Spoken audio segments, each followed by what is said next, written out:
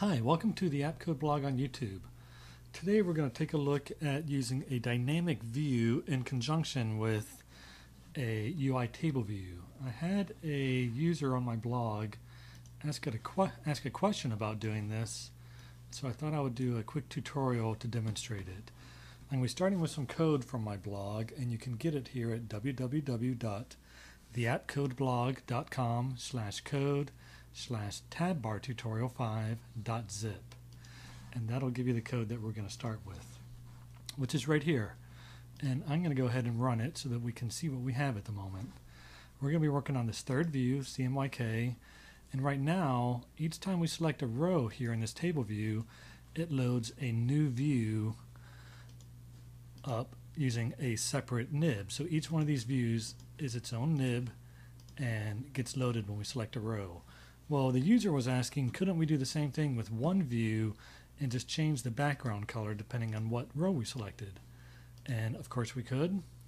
And so we are going to do that here. Okay, so the first thing we need to do is create our dynamic view. So I'm going to create a new nib file here and name it dynamic view. And then we're going to create a new view controller for it. And we'll name that dynamic view controller. And then we're going to go open up that nib in Interface Builder so we can link that view controller up with our nib file. So we're going to select our files owner in the document window, go to the identity inspector, and select dynamic view controller. And then we'll link our views, just like that. Now I'm also going to add a label to this view just so we can distinguish it from the views that we already had there, and we'll know that we are in fact accessing this new one. So we're just going to name it dynamic view and center it up, and we're all set there. Okay, now in our dynamic view controller we are going to have a variable that holds our background color. So I'm going to put that here in the header file, but I'm going to cheat a little bit. I've got one that's all ready to go here, so I'm just going to copy and paste some of this to speed things up. But you'll see all we're doing is declaring a NS string as a instance variable, setting its properties. Then we'll have to go to the implementation file and synthesize that, like so. And now, we also want to work with our viewDidLoad method here. We are going to check that instance variable in this viewDidLoad method, and depending on what it's set to, we're going to change our background color. And again, I've got the code for that all ready to go here, so I'm just going to do some copy and pasting here for you. This is the viewLoad method that we're going to use. And we'll just go ahead and replace that one. And you see what happens here is we check that instance variable background color, and depending on what color it is, depending on what the value is there, we set our background color of our view with this line right here. Okay, now the rest of the work is going to be done in this View3 controller. That's the one that gets called when we select that third tab, that CMYK tab.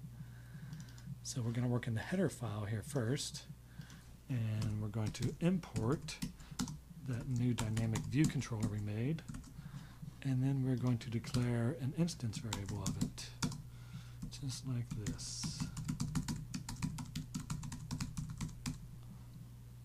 It's the second time I've done that. Okay, now we want to set its properties. Go ahead and do that. Save it, and that's it for the header file. Switch over to the implementation file, and we want to synthesize that variable we just created, and we also want to import our dynamic view controller here, like that.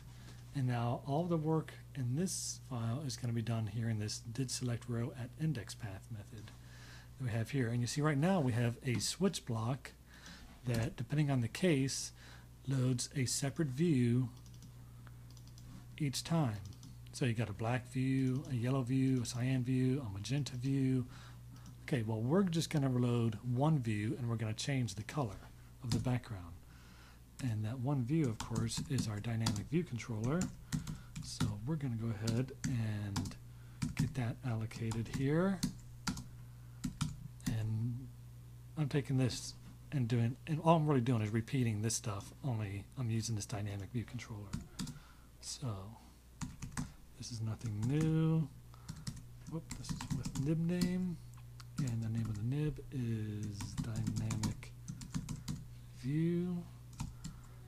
And then our bundle will be ns bundle, main bundle, and then we will set our dynamic view controller equal to temp, and then we can release the temp. And now this last line, which actually pushes the view into place, we're going to do that after our switch block. Do that down here, and of course we're going to be pushing that dynamic view controller into place. Okay, now in our switch block here, we're no longer going to be pushing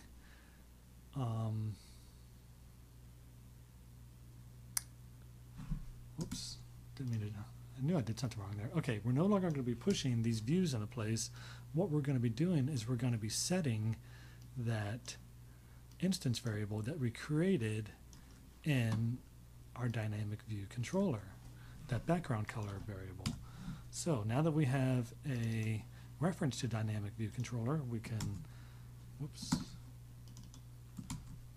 put that there, and access background color, and then set it to be, in this case, cyan.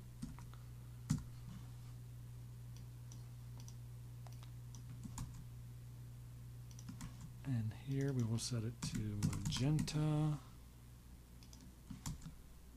Here we will set it to yellow. And finally, in this last one, we will set it to black. So you see what's happening here is when we select the row, it creates this dynamic view controller temp file and then assigns it to our instance variable of the dynamic view controller, releases a temp file to take care of the memory management, and then it's going to set the color. And I'll tell you what, I'm doing something really stupid here. I pasted that back in the wrong spot. That should be outside of our block here. Sorry about that. Okay, now that should run in the right place. Going back, with each case, we set this instance variable, which is in our dynamic view controller, to the color that we want it to be. And then finally, we push that view into place right there.